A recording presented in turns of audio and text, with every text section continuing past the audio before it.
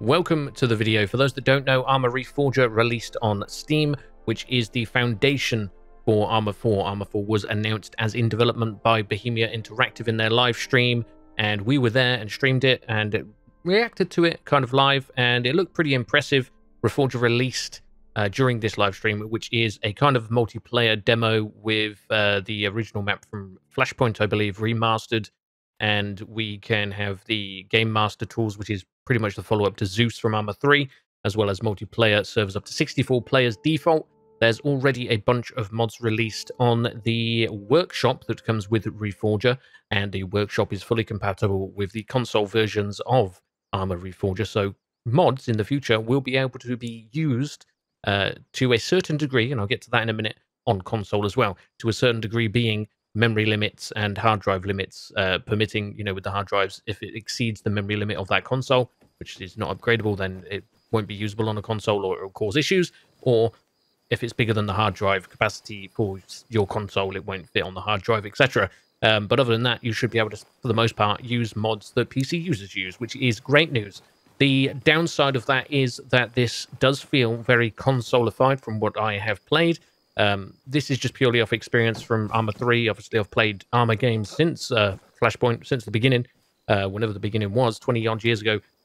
This is a little bit simpler, I would say. It's got some kind of hotkeys, some contextual like pop-up menus that you press and hold, which would suggest that they have really thought about pushing this to a console audience, which, don't get me wrong, is understandable from a marketplace point of view and a business point of view. Wanting to make money, push it towards console players, you're going to get more of a customer base and stuff like that, which seems to be the case. At the moment, I believe there is a timed exclusive for Arma Reforger on Xbox Series S and Series X, but that will be coming to PS5 at some point in the future. I haven't got my hands on the Xbox version yet, but I will do, and I will test out mods when the time comes and see how they perform and how easy it is to get PC mods onto the console and all that stuff. It's all integrated, though, very simple, very straightforward. Go into the workshop, download the mod you want, and it should automatically load into the server and your game on the server that you want. You don't need to close the game completely, as we have had to previously with DayZ and Arma 3. You have to close your game, then relaunch with the mods on the server that you want. Now it will you just back out to the menu, choose a different server, it will unload and load the new mods for the new server. There are a few mods out there. They are very simplistic, just changing the color of the Jeep from green to blue and things like that. I think somebody's tried modding an M4, the M16 into the M4. Some very basic mods at the moment, but there are some live mods on there, which is very surprising to see literally the day after release. I did record a lot of this footage on day of release, straight after the live stream happened. I finished my live stream, downloaded Arma Reforger, and then recorded my experience. I had major issues actually getting into a server, just kept kicking me out, and connection failed to establish, or an error would pop up for joining, error, could not join, and stuff like that. So I did manage to get into a few servers, but not many, and if I did get into a server, probably 3 times out of 5, it would kick me back to the main menu with this error. However, I did manage to get a little bit of gameplay, as you can see, and this is a first impressions. It's not a review. This is just purely off of my little bit of experience. I've had first impressions. As a tech standpoint, it's pretty impressive. We have got to see a little bit more of what Enfusion has to offer. Oh, I forgot to mention audio as well. That's really good. All re-recorded, and yeah, you'll have really nice sound effects, bullets, whizzes and snaps above your head, and gunshots in the distance, explosions. It all sounds and looks amazing in Enfusion. The visuals are very impressive, really sharp, detailed tessellation, bump mapping on the terrain textures and everything is super high detail. The gravel, the pebbles, and the trees, the mud, the dirt, the stones, everything looks really nice. Foliages, as you'd expect from us playing DayZ and seeing the Enfusion renderer in action, and the full Enfusion in force is really impressive. And of course, this is not Arma 4. This is kind of like a test bed, a foundation for what Arma 4 will be built on, as something for us to kind of test out and get a head start on in the workshop and see what kind of things we can expect from Arma 4, whatever that may be based on, whatever type of era and weaponry and vehicles that we might see in that. We can kind of get a feel for it and get a head start on modding on the full Enfusion engine. I will make a video separate on the Enfusion tools, which is also downloadable in Steam, a separate launcher and download, but you'll have the Arma Reforger tools, and you can make terrains and models and all kinds of cool stuff modify existing Arma Reforger assets or make your own and put them in and add them to the workshop. It's all inbuilt in its own kind of ecosystem now, separate from Steam, so it's a lot more controllable from Bohemia's standpoint, hence the console modding ability. So that's kind of where I am at the moment with my first impressions. It's impressive from a tech standpoint, very consolified, being, you know, a bigger customer base that Bohemia are trying to reach. A lot of people did want mods coming to Xbox. The amount of times we saw what about Xbox and all that in tweets and forums, you know, when are we going to see this on console, this mod and so on. They've got that now. That's something that's obviously been on the back of their minds for a while. This is a thing. The only bad thing is, are we going to see a massively consolified Arma in the future, Arma 4?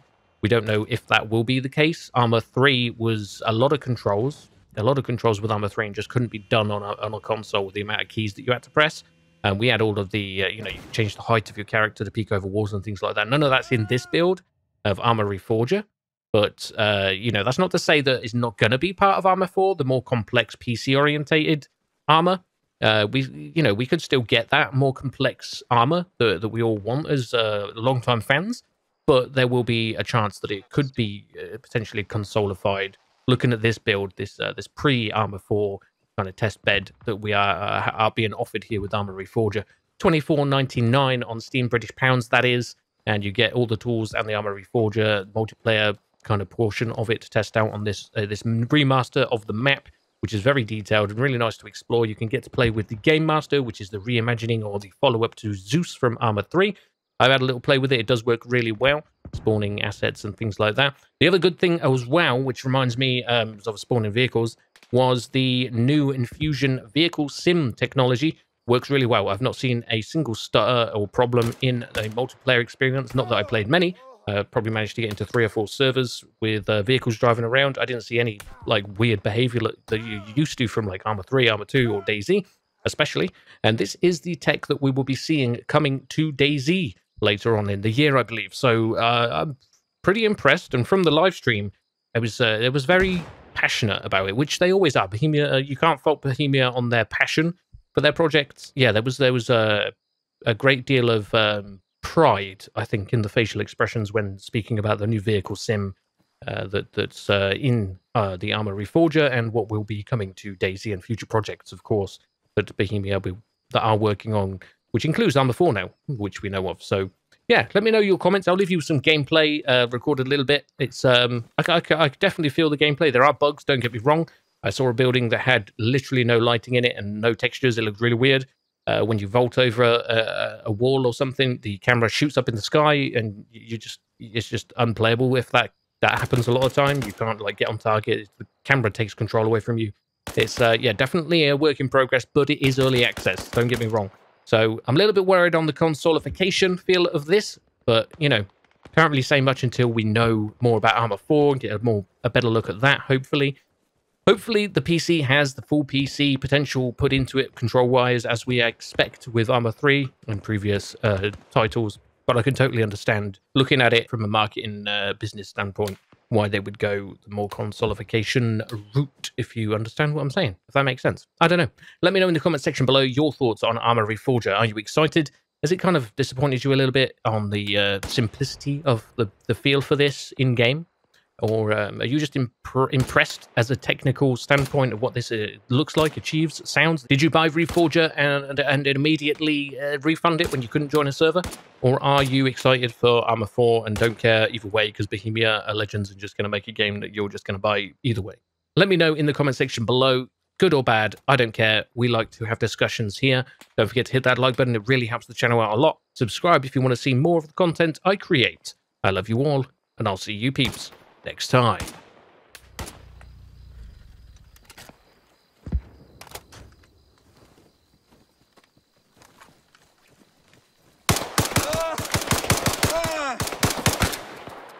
Whoa!